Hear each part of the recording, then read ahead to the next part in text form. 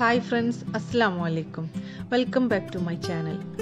ഇന്നത്തെ വീഡിയോയിൽ homemade gum paste ന്റെ റെസിപ്പി ആണ് വന്നിട്ടുള്ളത്. കേക്ക് ഡെക്കറേഷന് അത്യാവശ്യം വേണ്ട ഒരു സാധനമാണ് gum paste, especially theme based കേക്കുകൾക്ക്. ഇത് വളരെ നല്ലൊരു റെസിപ്പിയാണ്. സാധാരണ ഷോപ്പിൽ നിന്നൊക്കെ വാങ്ങിക്കുമ്പോൾ ഉള്ള gum paste നല്ല ഹാർഡ് ആയിട്ടുണ്ടാവും. പക്ഷേ ഇത് നല്ല സോഫ്റ്റ് ആണ്, എന്നാൽ പെട്ടെന്ന് തന്നെ ഡ്രൈ ആയി കിട്ടുകയും ചെയ്യും.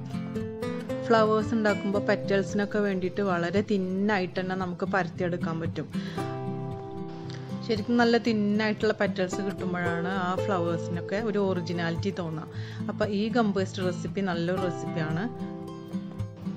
അപ്പം ഇതിനാവശ്യമായിട്ടുള്ള ഇൻഗ്രീഡിയൻസ് ഒക്കെ എന്താണെന്ന് നമുക്ക് നോക്കാം.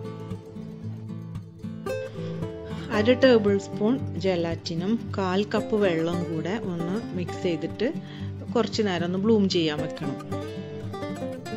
ഒരു 5 മിനിറ്റ് നേരം ബ്ലൂം ചെയ്യാൻ വെച്ചാൽ മതി. എന്നിട്ട് നമ്മളതൊന്ന് മൈക്രോവേവിൽ ഒന്ന് മെൽറ്റ് ചെയ്തെടുക്കണം. മൈക്രോവേവ് ഇല്ലാത്തവർ ഡബിൾ ബോയിൽ മെത്തേഡ് യൂസ് ചെയ്താൽ മതി.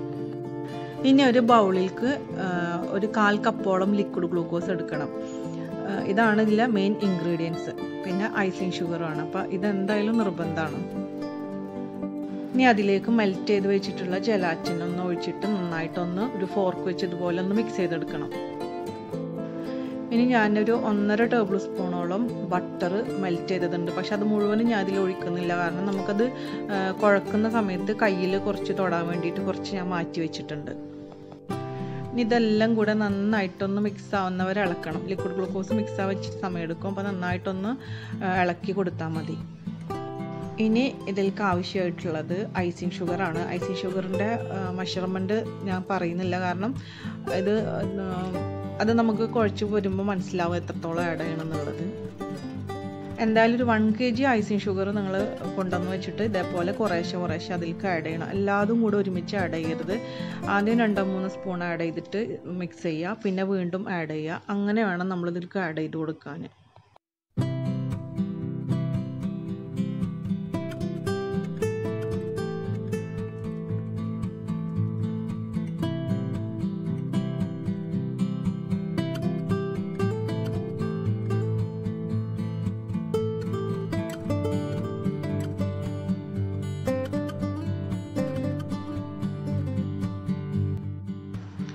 ഇപ്പോൾ ഇങ്ങനെ ഒരു പരുവാകുമ്പം നമുക്കൊരു പാത്രത്തിലേക്ക് മാറ്റിയിട്ട് സാധാരണ നമ്മൾ പൊടിയൊക്കെ കുഴക്കുന്ന പോലെ കുറേശ്ശെ ഐസിങ് ഷുഗർ ഇട്ടിട്ട് കുഴച്ച് കൊടുക്കണം.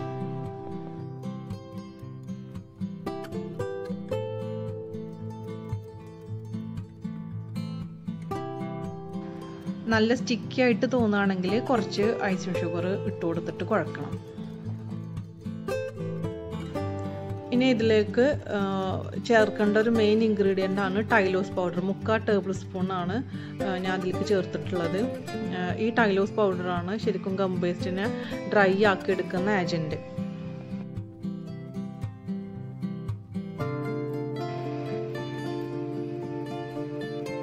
ഇനി നന്നായിട്ട് കുഴച്ചെടുക്കണം. അപ്പം ഇത് വലിഞ്ഞ് നീണ്ട് വരണം നമുക്ക്, അതായത് സ്ട്രെച്ചബിൾ ആയിട്ട് കിട്ടണം, ഫോണ്ടന്റിനെ പോലെ തന്നെ. അതാണ് നല്ല ഗം പേസ്റ്റ്.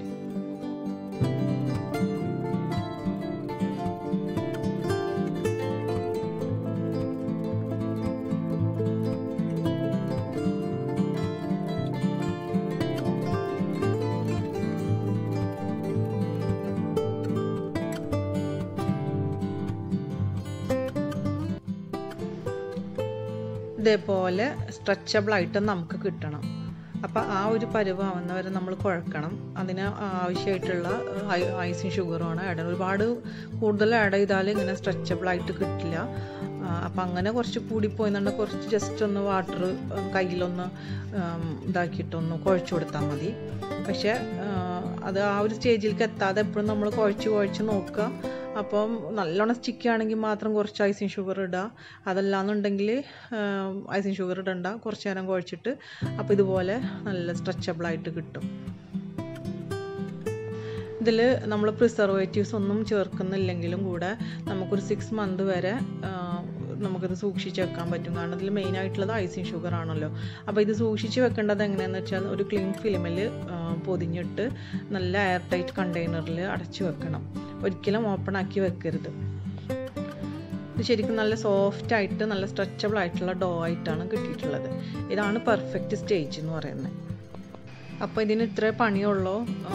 ഒരുപാട് കോസ്റ്റ്ലി ആണ് ഇത് പുറത്തുനിന്ന് വാങ്ങിക്കുമ്പോൾ. പക്ഷേ നമ്മളിൽ ഇൻഗ്രീഡിയൻസിന് അത്ര വലിയ റേറ്റ് ഒന്നുമില്ല. ടൈലോസ് പൗഡറിന് മാത്രം തോന്നുന്നു ഇച്ചിരി റേറ്റ് ഉള്ളത്. പക്ഷേ അത് ഒരു ബോട്ടിൽ ഉണ്ടായത് നമുക്ക് ഒരുപാട് കാലം യൂസ് ചെയ്യാനുള്ളതുണ്ട്. അപ്പോൾ എല്ലാവരും ഇനി ഗം പേസ്റ്റൊക്കെ വീട്ടിലുണ്ടാക്കി യൂസ് ചെയ്താൽ മതി. ഇനി വെജിറ്റേറിയൻസ് ആണെന്നുണ്ടെങ്കിൽ വെജിറ്റബിൾ ജലാറ്റിന് ഓൺലൈനിൽ കിട്ടും. അപ്പോൾ ജലാറ്റിന് പകരം വെജിറ്റബിൾ ജലാറ്റിൻ യൂസ് ചെയ്താൽ മതി. സെയിം സ്ട്രക്ചർ തന്നെയാണ് കിട്ടുക. അപ്പോൾ ഇൻഷാല്ലാ എല്ലാവർക്കും വീഡിയോ യൂസ്ഫുൾ ആയിട്ടുണ്ടാവും എന്ന് വിചാരിക്കുന്നു. അപ്പോൾ എന്നും പറയുന്ന പോലെ സബ്സ്ക്രൈബ് ചെയ്യാത്തവരെ സബ്സ്ക്രൈബ് ചെയ്യണം കേട്ടോ. അതേപോലെ നിങ്ങളുടെ ഫ്രണ്ട്സൊക്കെ ആയിട്ട് ഷെയർ ചെയ്യാനും മറക്കരുത്. Thank you.